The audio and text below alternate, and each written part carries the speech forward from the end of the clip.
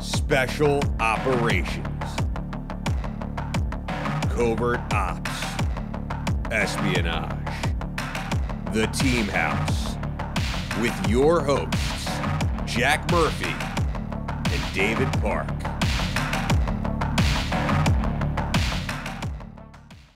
So we disclosed all that to the Department of State, Department of Defense. We actually went over and talked to John Carlin at the DOJ and advised them on all this. And we had a board meeting in March of 2016 where I laid all this out for the board. And I said, I was getting ready to say, look, either Erik goes or I go, right? This is Francis. I've been CEO for slightly under 3 years. And before I could do that, first Erik gets up and he basically for 2 hours just tells the board what an awful human being I am, that I'm just jealous and I'm trying to steal the company from him. I said, that very well may be, Erik, but either you go or I go. I really don't care, right? So we're about ready to have a vote on that matter. And I think I got 2 votes for Erik leaving, me and Admiral Fallon, right? The other board members are Chinese Communist Party members, Hong Kong businessmen, the former Nigerian Civil Aviation Commission chairman, and I think Erik's already negotiated with them and, has kind of their votes. But before we can have the vote, the 2 Chinese Communist Party members on our board, they say, can we say something first? I'm like, yeah. One of them's a vice chairman. I'm like, hey, say whatever you want. I've been in this conference room for 2 days. I'm frustrated. I'm tired.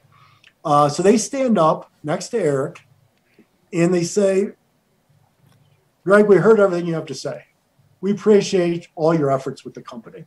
However, going forward, Frontier Services Group, it is Erik Prince. I said, okay. So clearly I'm out at that point. It is CITIC, which is the Chinese sovereign fund. Mm-hmm. It is going to work with Belt and Road, and it's going to provide security for Belt and Road. We weren't a security company at that point. So, it was literally one of those moments that take your breath away. I just remember looking at Admiral Fallon, and then I looked at these 2, Chinese Communist Party members, and I said, well, obviously I resigned. And Admiral Fallon looks at me and he says, well, I'm resigning with Gregg. So we announced our resignations that day. It took between a week and a month to take care of the paperwork. Pete Phillips left the company. Chuck Thompson left the company. Adam Srolowski left the company. So all the Americans basically left the company except for 3 people. The only Americans that stayed with the company. Go ahead, Jack. I just had something to interject there that well, first off, I wanted to point out for people who are listening, maybe don't understand, China has ostensibly a type of capitalism. They have private companies, but any of the bigger companies have Chinese Communist Party members embedded in them, just as Gregg is describing here, that have an oversight and represent the party's wishes in the company. Ultimately, that company is going to be subordinate to the People's Republic of China. And what that brings me to is my question, Gregg. I wanted to ask you about Erik. This is a guy who, as you said, he hates Democrats. How does he feel about working with the Chinese Communist Party? I have a hard time squaring that circle. Well, I do too, and it's this. So obviously, when I was the CEO, we were working with the Chinese Communist Party too. However, we were providing third-party independent logistics around Africa. Mm-hmm. We'd done one job for the Chinese since I'd been there, and that was repatriating some bodies from. There was a terrorist attack in Bamako, and 4 Chinese nationals got killed, and we transported their bodies back for them. It was the only job we ever did for the Chinese. So we took their money, they sat on our board, but we didn't do anything for them. So, obviously, I said earlier, I'm the sucker in the room. So we knew we were working with the Chinese Communist Party, but this is a game changer because we went from third-party logistics to now we're going to provide security services in China. For Belt and Road. Right. I'm like, holy shit. So, like I said, all the Americans walked away. So we had Admiral Fallon, obviously a 4-star former CENTCOM, Pete Phillips, former deputy JSOC, John Dolan, former senior guy, SIGINT. We had 3 or 4 other military guys. We had some former CIA guys. We just all got up and walked away. Okay. Three people stayed.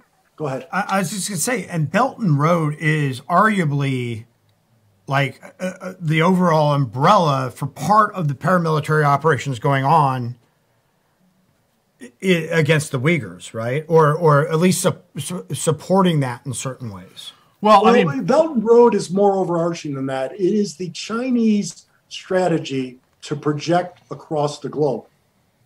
So it's more than that, David. Okay. So yeah, it's a way to go around American naval supremacy at the end of the day. Yeah, no, absolutely. So certainly they're in Xinjiang where the Uyghurs are. Right. However, that is to project Chinese power. I mean, it's crazy. Yeah. That an American would stay involved. So Erik stayed, obviously as chairman. A guy named Dave Whittingham stayed. He was Erik's primary interpreter, but he became much more involved later on. And then, much to my chagrin, a guy named Rick Peregrino stayed. And Rick was in charge of training. Rick's a former recon Marine.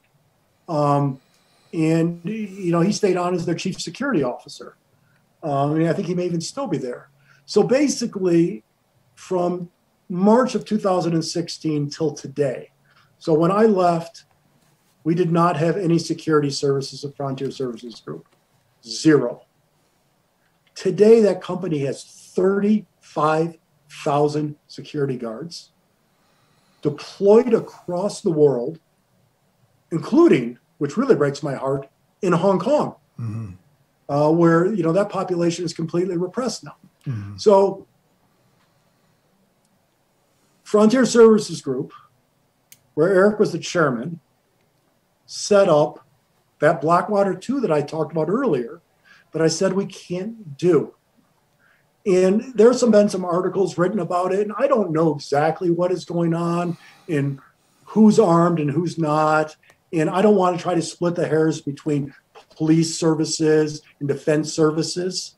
So I don't know if it's legal or not legal for Erik to be doing that. That's for someone else to decide.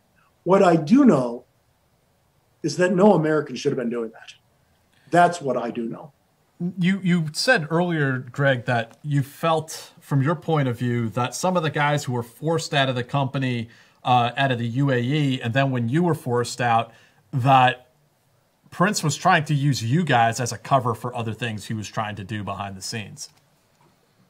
Well, absolutely. So, if you really think of, so I'm with Erik right before this.